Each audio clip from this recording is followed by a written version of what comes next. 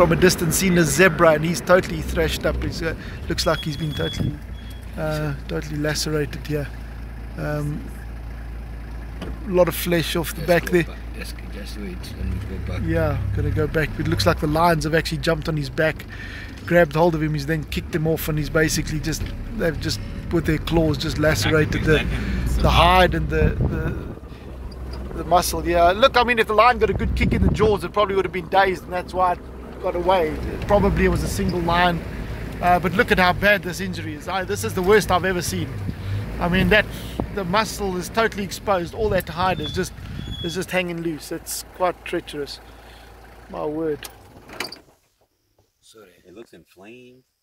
Oh yeah, I mean the muscle's drying out in the sun. You can see that lion's had its claws right up on the back. I'm not taking